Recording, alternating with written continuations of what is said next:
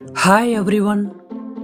In this video, we are going to learn about DGMS Circular number 1 of 2015, which is about heat related disorders in minds and what are the precautions that can be taken to avoid those disorders. If you are watching this video for the first time, kindly subscribe to our channel Suranga Oli so that you will get notified whenever we post videos related to mining. During peak summer season, mine workers, especially in open cast mines, are exposed to very high atmospheric temperature. In some cases, it had turned into fatalities. So, it is very important for us to take precaution against this very high atmospheric temperature. Some of the heat-related disorders mentioned in this circular are heat stroke, heat exhaustion, heat cramps, heat syncope, heat rash, and neurological effects due to heat. Even in recently conducted first-class metal mines restricted written examination, a question was asked related to heat-related disorder. Heat stroke effects are: Option A, very high body temperature. Option B, hot, red or dry skin. Option C, rapid, weak pulse and shallow breathing. Option D, all the above. Option E, none of the above. Disorder number 1, heat stroke. It is caused by sweating of the human body due to very high temperature, and body is not able to keep up with the heat. It is categorized by hot, dry, red skin which is very warm or hot to touch. In this case, the immediate medical attention is must. Disorder number 2, heat exhaustion.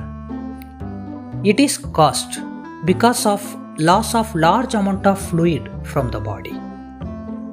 The human continues to sweat and is not able to keep up with the heat. The person may feel headache, fatigue with flu-like symptoms. The person who is affected by this disorder needs rest, cool down and must drink plenty of fluid. Disorder number 3, heat cramps.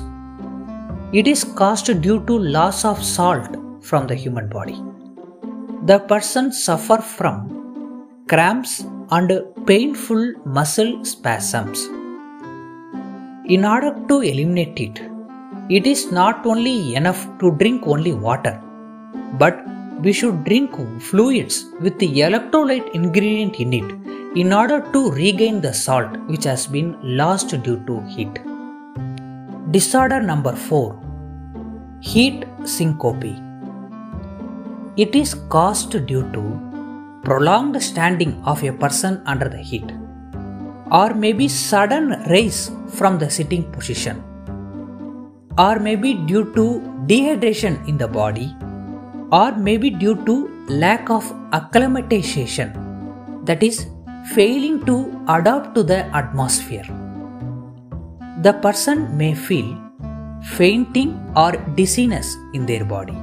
Disorder number 5, heat rash. It is a skin irritation which is caused due to excessive sweating in hot and humid weather condition. Disorder number 6, neurological effects. The excessive heat causes lower mental alertness and decreases their ability to work in human. And the person who is working in this kind of environment make more mistakes and also have more injuries. The following precautions can be taken to avoid the heat disorders in mines are: we should ensure that adequate cool water and electrolyte supplements are available in mines. Even if the person feels slight heat strain, he should be allowed to slow down his work. We should, as far as possible, try to have a rest area near the workplace. If there is really very hot condition, the person should drink a glass of water every 15 to 20 minutes. The shift schedule can be adjusted so that the hardest part of the work can be done at coolest part of the day. The rest timing can be adjusted so that the person do not work at the hot environment. If it is not possible, two persons can be engaged to perform your work. More importantly, workers must be aware of heat-related disorders, their causes, and the remedial measures. After watching this video, now you will be knowing the correct answer for this question. The correct answer is option D, all the above. Hope this video was very useful to you. Subscribe to our channel for more videos.